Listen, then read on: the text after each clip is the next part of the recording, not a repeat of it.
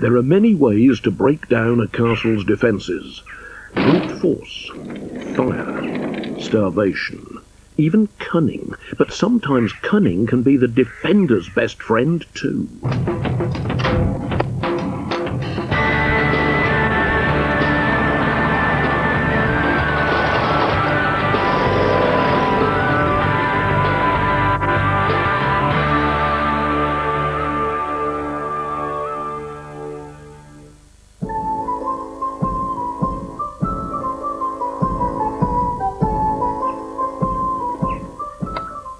In its heyday, a castle like this one at Pembroke in South Wales served more than one purpose. It could be a holiday home for the lord who owned it. It could also be a garrison for his troops, or prison, a court, even a bank. But most of all, it was a shelter, a safe haven from the tumult of war, a place from which troops could sally forth to attack the enemy. In the words of one medieval monk, the purpose of castles was to enable these men, constantly occupied with quarrels and massacres, to protect themselves from their enemies, to triumph over their equals, and to oppress their inferiors.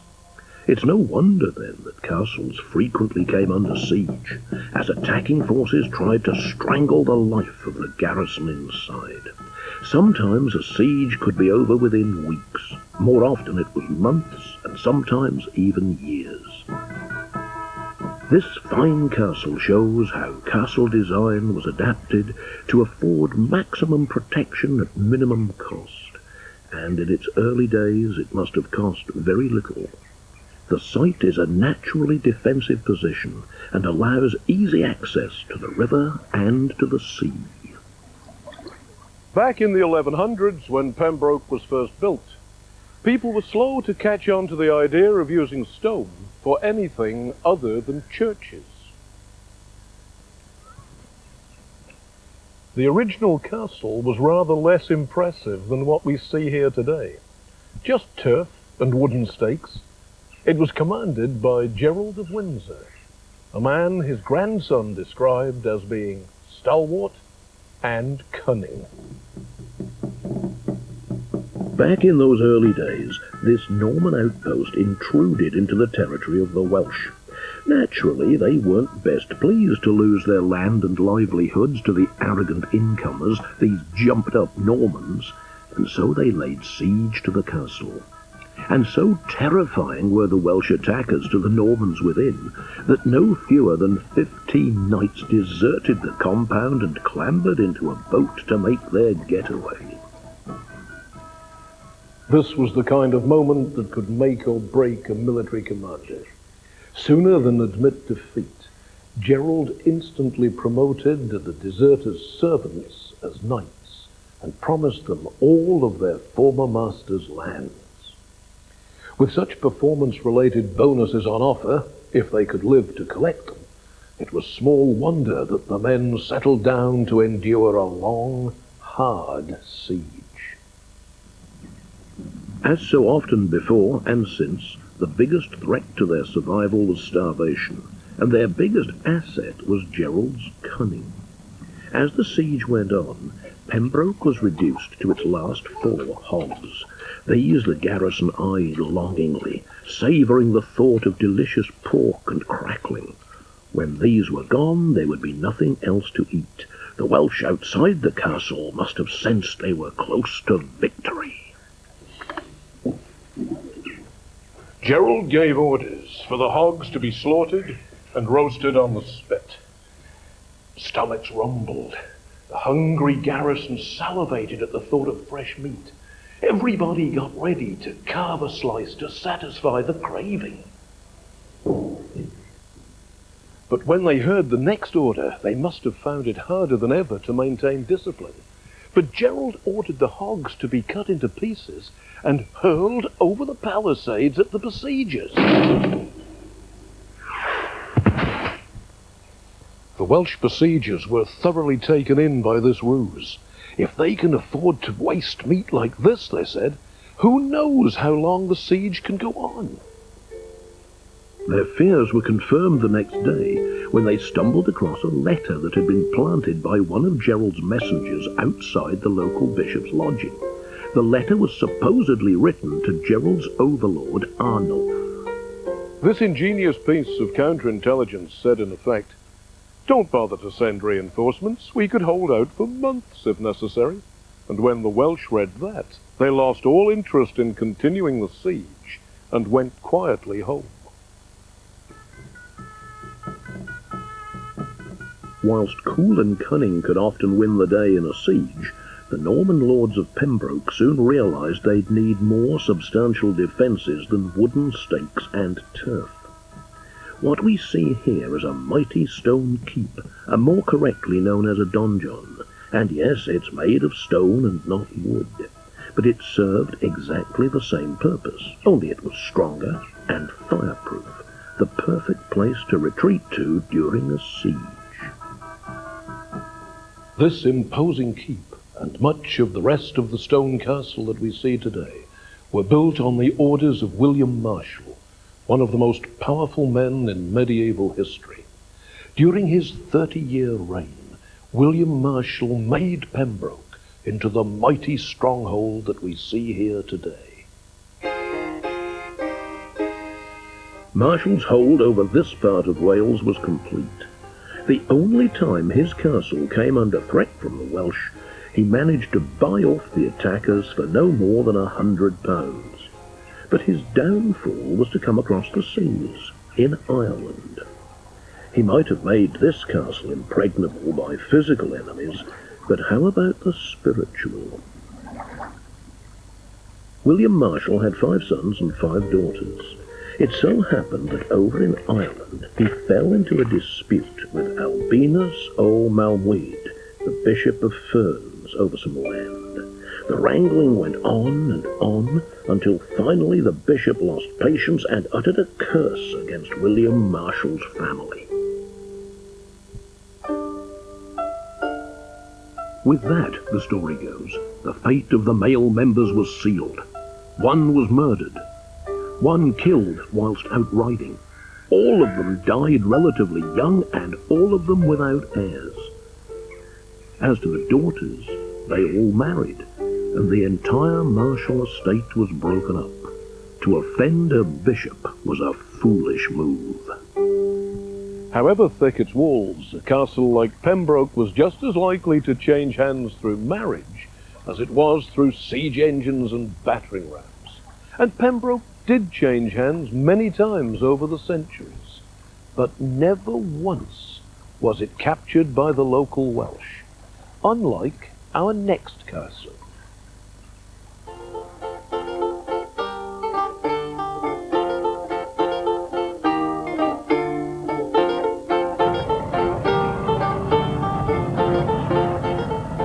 Harlech stands on a rocky cliff a little way inland from the sea, but at the time it was built, the sea once lapped around these cliffs and boats could unload their wares at the foot of the castle walls.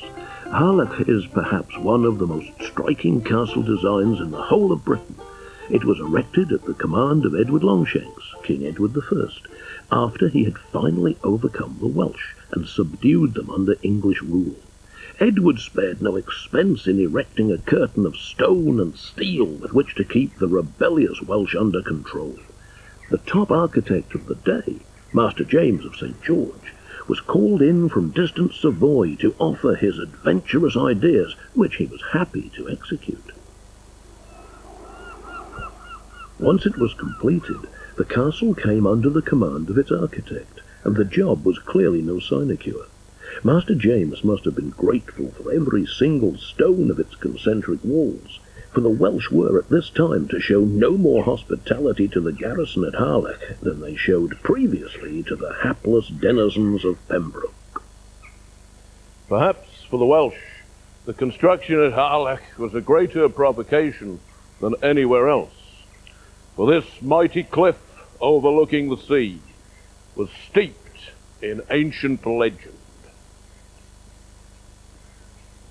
For those Welsh men and women who knew their mythology, building on the rock of Harlech was almost as sacrilegious as opening a burger bar at Wounded Knee, or putting up a high-rise building at Gettysburg.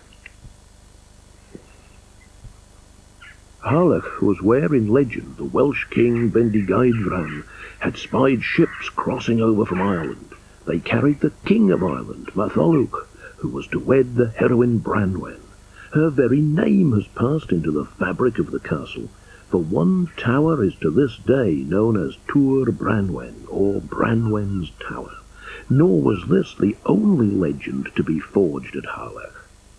It took nearly 1,000 artisans to build this castle, both men and materials arriving by sea. As the walls rose ever higher, so the desire to pull them down, or at least scale them, grew ever deeper in the hearts of the Welsh. Just a few years after it was finished, a violent rebellion left the castle garrison weak and vulnerable. Fortunately for them, the castle could not be completely surrounded by the Welsh. Because of the passageway to the sea, supplies could be brought in by ship, and this indeed happened.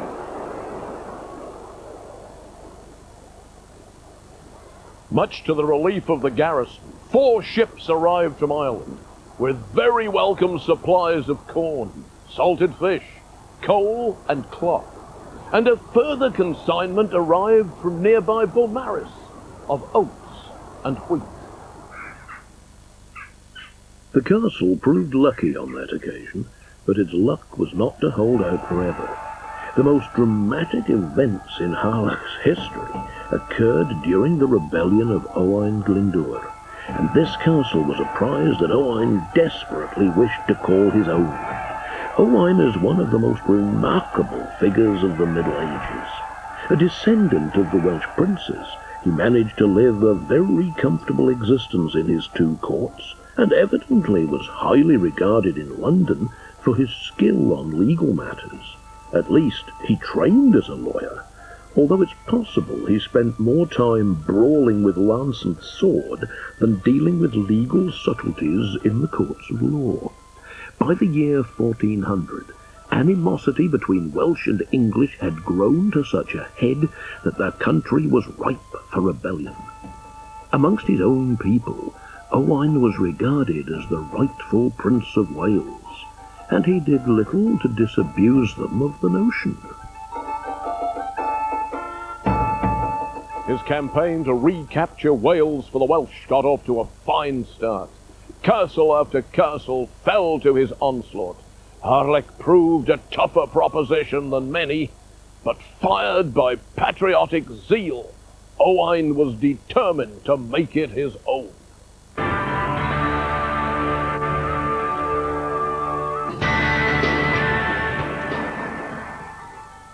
The siege commenced in 1403. Once again, the familiar tactic was used of trying to starve the garrison out of existence. This time, though, the garrison was to enjoy no relief by sea. The walls were strong. The gatehouse was practically impregnable, with its mighty oak door, its portcullis, its loopholes where crossbowmen would unleash a deadly hail of arrows, its narrow corridor leading to yet more heavy doors and portcullises. But castles can be prisons as well as safe havens.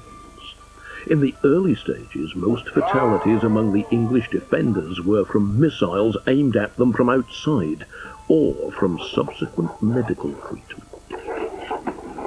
The amputation knife. This is taken off the limbs. You have the cauterized and irons. Obviously, it's all about time. You must get to the patient and before the poison spreads. And of course, poison was a big factor. For a lot of these arrow heads were actually barbed with excrement and feces and all sorts. So septicemia, blood poisoning, was a big factor within medieval warfare, siege warfare especially. By January 1404, there were a mere 5 men left. Water, which is essential for life, was reduced to a meagre ration to serve for drinking, washing and cooking. At a time when medical knowledge was minimal, disease could soon stalk the bedchambers and the corridors. In many sieges, disease was intentionally spread by besieging armies. In this primitive age of germ warfare, they might hurl disgusting, leprous carcasses, even plague-ridden corpses over the castle walls to infect the garrison. In Harlech, as in any besieged castle, diagnosis was primitive and treatment radical.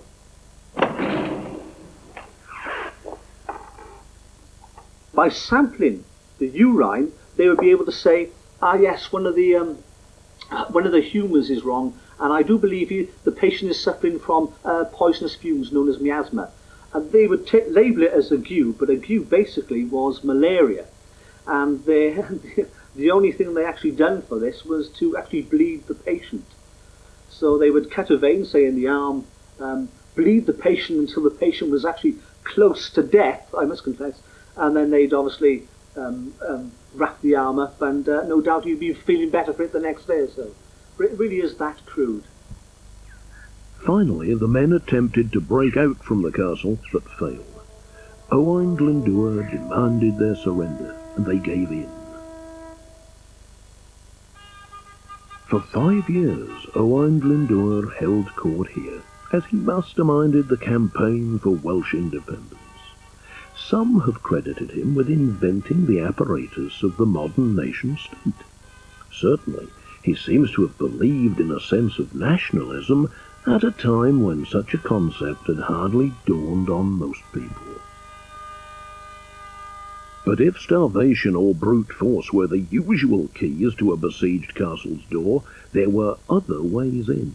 Unlike Pembroke and Harlech, which stand on naturally defensive positions, Caerphilly in South Wales seems one of the worst places on earth to build a castle. The ground is low, and it's surrounded by hills on all sides. And yet, because of the ingenuity of its designers, any attacker approaching the castle would have to endure pitiless fire from well-protected defenders, and this castle proved impervious to most forms of assault. It looks peaceful enough today, but back in the 1270s this was slap bang in the middle of the frontier between England and Wales. Then it was a tense and uneasy place. Raids, skirmishes and murders on both sides of the border were so common as hardly to merit a special mention. Even so, for an English baron to build such a massive castle right next to his Welsh neighbour was provocation on a grand scale. That baron was Earl Gilbert de Clare, also known as Gilbert the Red because of his flaming locks. Red hair was believed to signify a violent temper, and Gilbert certainly lived up to expectations. His neighbour, Llewellyn, had risen to the status of Prince of Wales, and Gilbert's castle represented an obvious threat to his authority. Building this grand castle here was rather like lighting a fuse. Just stand back and wait for the fireworks.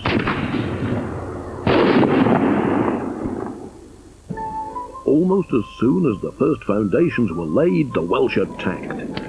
One October night in 1270, they tried unsuccessfully to burn the castle, but Gilbert remained undeterred.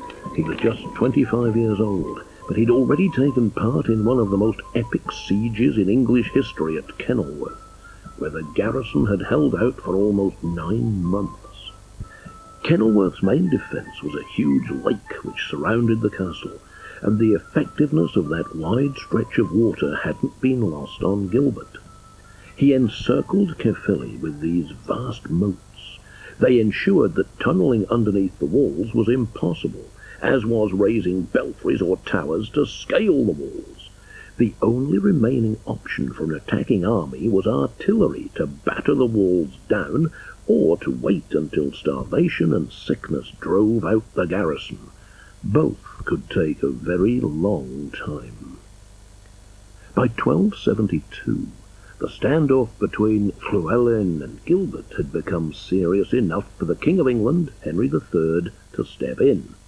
Henry had just made peace with Llewellyn, and the last thing he needed was an upstart, short-tempered baron provoking him into making war. The only way of diffusing the tension was to put the castle into neutral hands. For that reason, King Henry ordered it to be put in the charge of 2 bishops who acted as peacekeepers. For a time at least, Gilbert agreed to withdraw. A small detachment of men was sent by the bishops, and they duly took over the building. Having carefully designed a castle to withstand the latest in siege warfare, Gilbert de Clare now faced the problem of how to get it back. He could hardly launch a conventional attack. It was designed to hold out for years. With all those towers and battlements stacked up in layers, archers in the castle could mow his men down as easily as threshing corn in a meadow. Something else was needed. Sheer, unadulterated cunning. Gilbert had another castle in his command, some miles away in the then small town of Cardiff. He sent the Constable of Cardiff and 2 knights to Caerphilly to pretend to check the inventory of stores and arms held in the castle. It was a reasonable request. They just needed to know where things were and how many. It was just a mere formality, really. Shouldn't take more than a few minutes.